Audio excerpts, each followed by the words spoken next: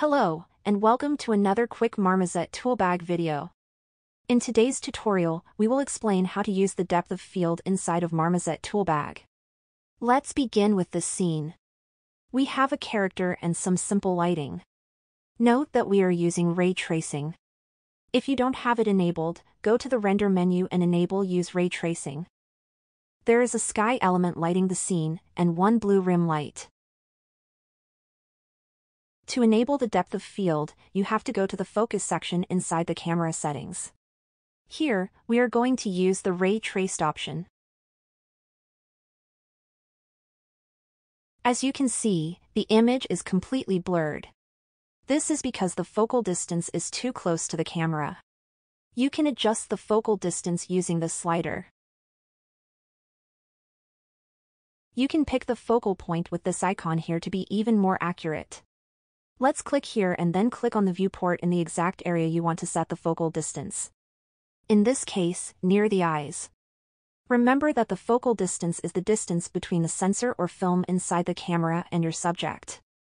Now, we can see some blurring in the ears. Let's increase the blur amount by changing the aperture. Using this dial, we will decrease the value, making the depth of field shallower. If you go further, around 2.8, the effect is stronger. Let's go back to a value of 4. Because we lost some of the rim light brightness, I will increase the intensity slightly. To make the depth of field even more noticeable, I will add some elements in the background. I created a few small spheres in Maya and imported the FBX into the scene.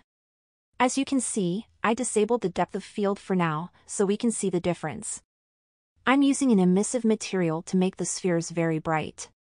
Let's enable back the depth of field. Immediately you can see the bokeh caused by the spheres. If you go to the aperture drop-down, you can change the shape of the bokeh. There are many shapes you can choose from. From the standard bladed aperture to some unusual shapes like stars, bubbles, or hearts. The depth of field also affects the sky texture. Here, I will select different sky textures from the library to demonstrate how the background is also out of focus. If we disable the depth of field, we can notice this lamp in the background. When enabled, we can see the 9-bladed aperture in the bokeh. Finally, I would like to discuss the anamorphic bokeh ratio. When anamorphic lenses are used in real life, the image is squeezed horizontally, making the bokeh a vertically shaped oval. Here are some examples of oval bokeh in movies. These first two screenshots are from Heat. This one is from Batman Begins. And Mission Impossible 3. We can emulate this oval bokeh by increasing the anamorphic bokeh ratio.